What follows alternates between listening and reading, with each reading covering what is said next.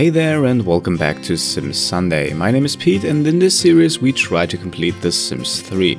And apparently we've been doing this for 15 weeks now. Talk about dedication, and it's all about the little milestones. And speaking of those, we just reached 50 subscribers as well. So let me quickly thank each and every one of you for your support and then jump right into the gameplay. We'll start the episode off with Pete, who still has a ton of lifetime happiness points left over from fulfilling his lifetime wish, and we can spend those to rearrange his traits a little bit with the midlife crisis lifetime reward. We've done that already for Ayesha a few episodes back, and Pete also has a few traits that have become kind of obsolete by this point.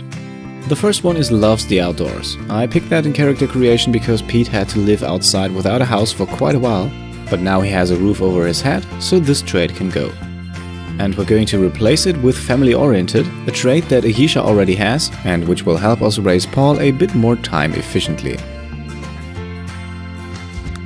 The other trait that can go is athletic. We have maxed out the athletic skill and there's simply nothing left for us to do there. We don't need it for anything else, so let's replace it and choose instead handy. This will make sure we never fail when upgrading or repairing objects, and it will also make Pete learn the handiness skill a bit more quickly. However, he is rapidly approaching level 10, so I'm mainly picking this as a failsafe.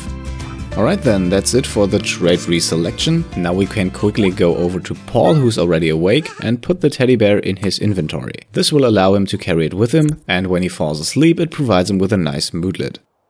And then, just a few moments later, Pete is already awake. It's still early in the morning, but it's a good thing he's up, because Paul needs his attention. While Pete feeds Paul and then goes off to take a shower, Ayesha is outside again, using, well, what did you expect? Of course she's using the telescope again. We still need to find 20 stars for the skill achievement, and she is still on maternity leave and already level 10 in the law enforcement career, so there really is not much else to do for her. Now Pete has finished his shower and he will now continue to take care of his son. Paul's bladder need is going down and, well, we need to potty train him anyway. So while Pete has nothing better to do, let's have him introduce Paul to the potty chair.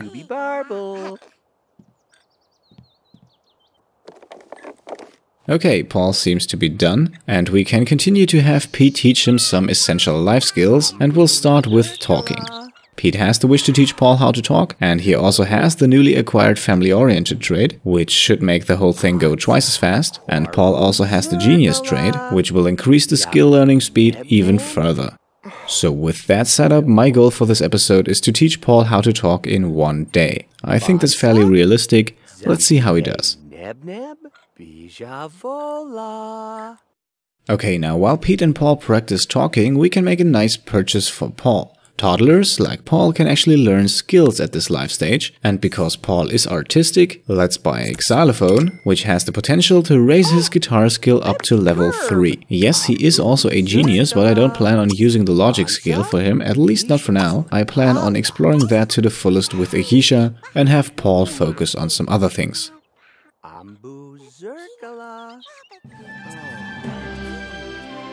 Alright, lovely. After not even 5 hours of practicing, Paul is now capable of talking. He surely is a bright kid. And Pete now has the wish to buy a pack box for Paul, so let's take care of that real quick.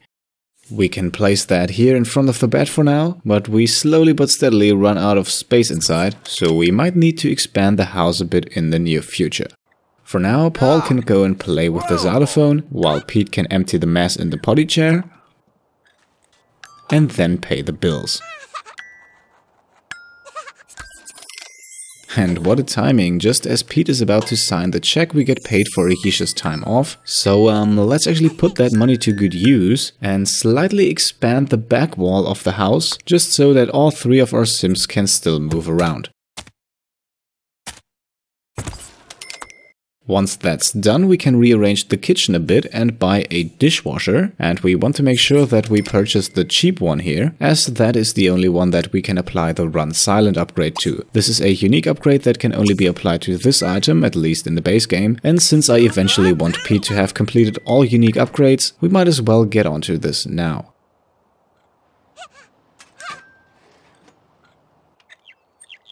Ayesha has now searched the galaxy for quite a while, sadly without success, and she has a skill opportunity that runs out today. So let's stop using the telescope with her and get her going to the science facility to complete that opportunity.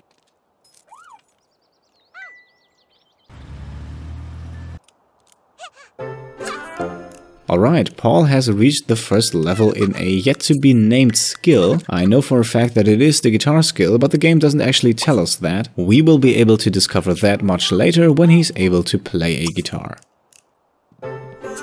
Okay, and Pete has completed the silent running upgrade on the dishwasher. I don't really intend to use this thing much, I mainly purchased it for the upgrade. Pete will now go over to Paul and continue to potty train his son.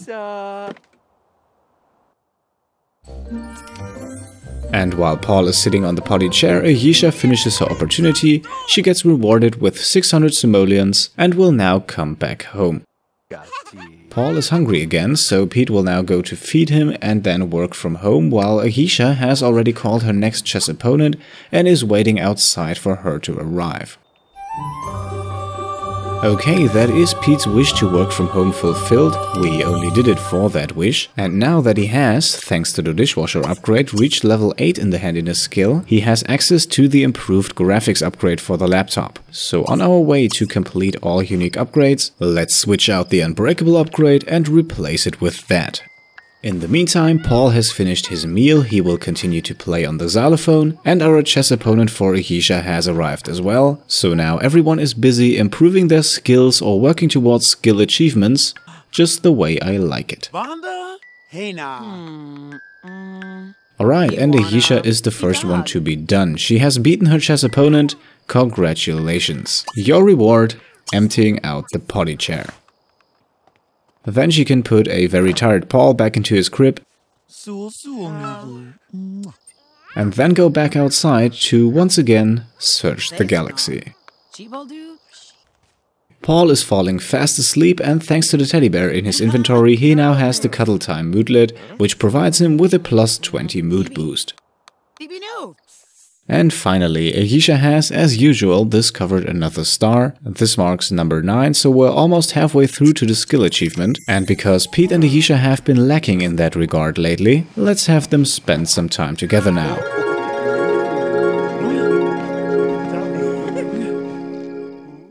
Lovely. Alright, Ayesha will stay in bed to get some sleep. Pete will go to the computer one more time to finish the upgrade. And almost exactly 2 hours later, he is done with that as well. He will also go to bed now, and I will make the cut here. Once again, I apologize, I only managed to get 1 day in this episode. I am still in the process of moving, and things are a bit hectic today. Nonetheless, I hope you enjoyed watching this episode. Feel free to leave a like or subscribe if you haven't. But above all, thanks for watching, and I'll see you next time. Cheers.